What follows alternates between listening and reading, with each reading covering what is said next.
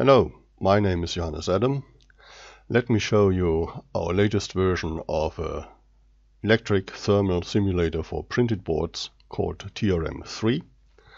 Most important, it has a brand new interface to Altium Designer, and that's what I want to show you now. How does it work? This is one of the example boards in Altium. It's a two-layer board, very simple but complete. And let's assume that we are interested in the temperature created by some power or test power in component U1 and the trace heating in a long net, for example 5-volt net from here to here. What I could do now is to export and add all this physics features or parameters in TRM, but I can use the schematics to create or to fill parameters in Altium. So first of all, let's have a look at the component. The schematics is FGPA, and after selection, double click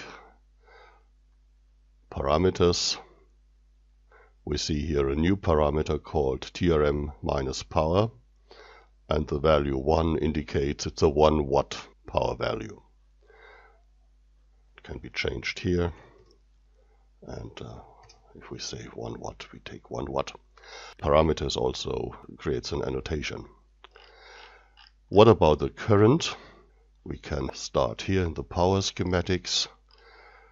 The connector S1 got a parameter called -2 amp, and where it is attached, of course, in the 5-volt net, pad or connector number 2. 2:-2 amp is defining a 2 amp sink here. We have to create a counterpart +2 amp to balance the flux of electricity, and that's done in the LCD schematic. You see 2 and +2 amp. This is a parameter in the LCD component, +2 amp. Yeah. It's also possible to assign volts, plus or minus volts or plus or minus amps.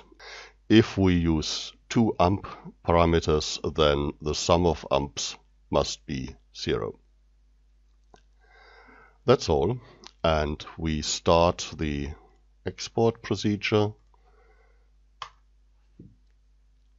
It will create Gerber files, etc., and a bill of materials containing the parameters.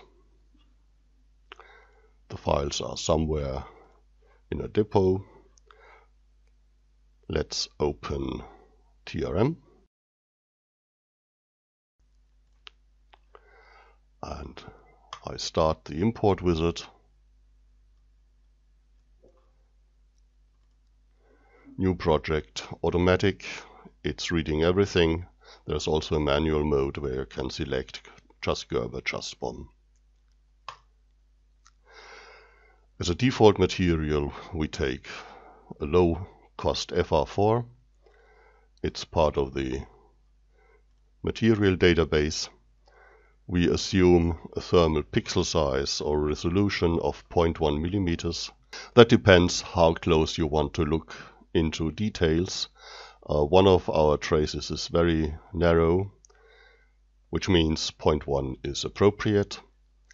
The plating, though the ring plating is assumed to be 25 microns. All tables start import. I have to create a project name or a project.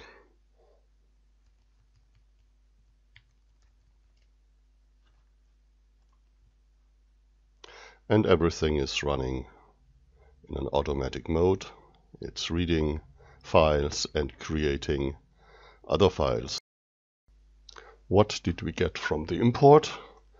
We see components, we see a block of printed board. The components are quite high. That's because the distance between the layers is so small. Let me deselect the components. We see top layer, we see bottom layer, we see the drills, the plated holes. There are some non-plated holes in black. And we can use a transparent mode to view through the components. And it's possible to identify individuals. This is LCD1. This is our connector. This is U1, having 1 watt from the schematics. Now let me go from left to right, menu by menu. This is the size of the board. This is the layer stack with thickness and Gerber file. View allows to see what's imported.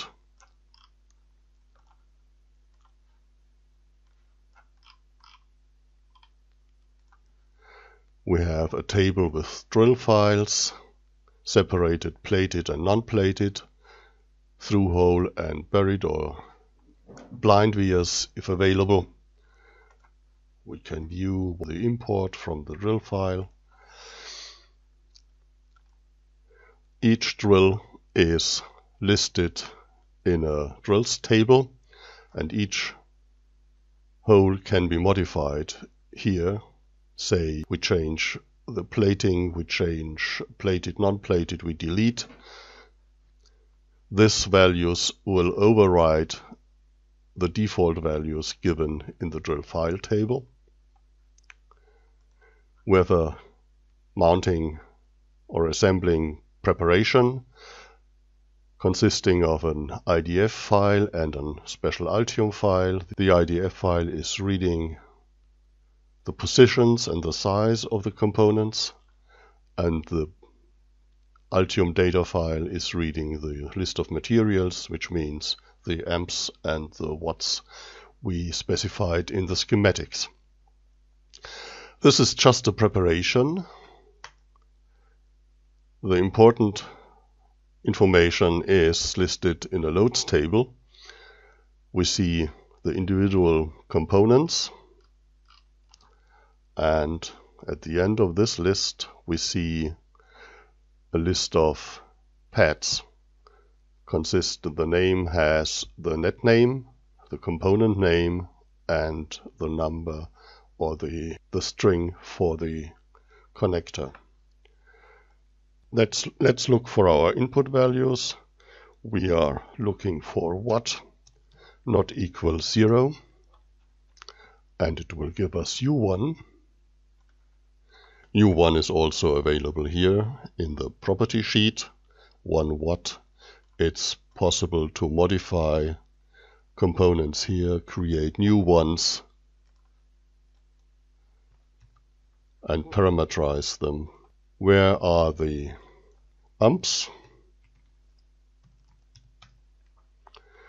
We have set -2 on pad number 2 in connector S1 and +2 amps in LCD.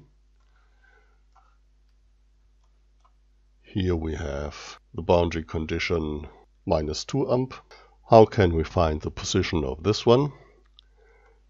It's simple. We just change the value of the dimension and see that this is the position, going back to the original value.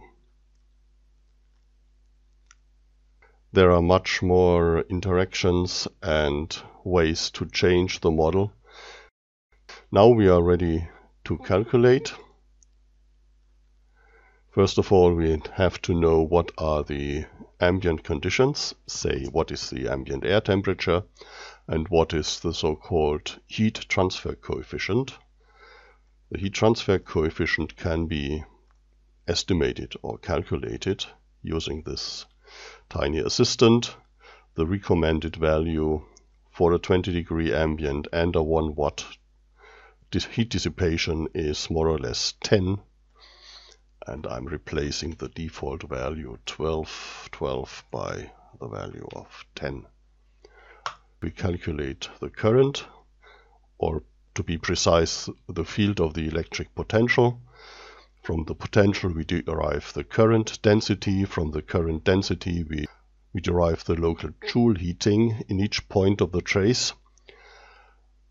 This power is then accumulated with the power from the components to a total power point per point, and this will create a temperature.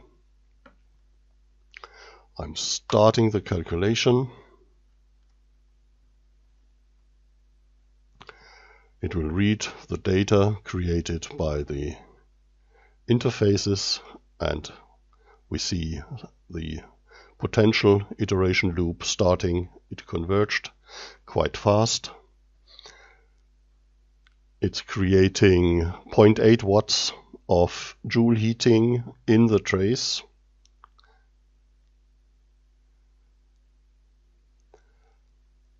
The next step is the temperature loop, which will take a little bit more time because it has to take into account all the points in the 3D volume. Meanwhile, we can watch the results. It's a map of the voltage, or the potential to be precise. The minimum voltage here at the -2 amp situation, and we have the highest potential value in the +2 amp point. How does the current come from here to here? Of course, by changing layers and a connection in the bottom layer. The derived current density map can be seen here. We also see the direction of the current. It's of course from plus to minus potential.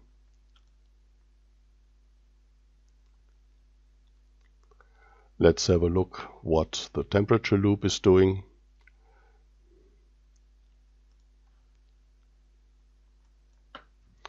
And then we will watch the three-dimensional view of the current and the potential distribution. The temperature is done. It is showing us a maximum temperature of 48 degrees. And we have a total power creation of 1.8 watts, 0.8 from the electric power and 1 watt from power of U1. The theorem of energy conservation is completely fulfilled. We have a power input of 1.856 watts, and we have a power loss leaving from the surfaces of -1.856 watts, giving a 100% quality of the temperature result. Let's go back to the result view. This is the temperature map on the top surface of the PCB. This is component temperature. This is top layer temperature. If we select top layer, the components are transparent. This is what happens underneath the component in layer 1. This is the situation in the dielectric, and this is the situation in the bottom layer. Watch the excessive heating in this part of the trace. It's double heated. It's heated by the component and it's heated by its own current. You can also watch the heat flux vector, which is interesting sometimes. We see that the heat is flowing along the copper traces, of course away from the hotspot, and we see that somewhere the heat flux is very low. This of course is also visible in the temperature map. There's a sharp transition between green and blue. And why is that? That's because of the distribution of copper and non-copper. This is a barrier for the heat. Same here. We have a heat flux in the corners, and this is also visible a little bit here. and it's visible in the heat flux vector. Let's have a look in the 3D display of the results. I'm importing the temperature.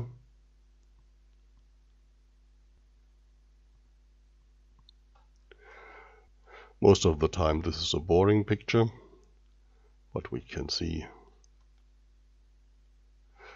a 3D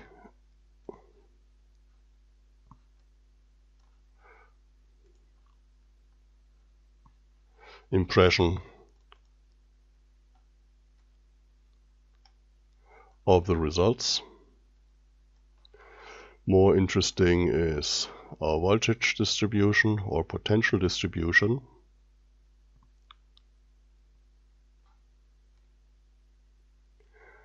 Where we see the voltage drop from a high value to a low value and how the layers are connected with drilled holes. And same with current density.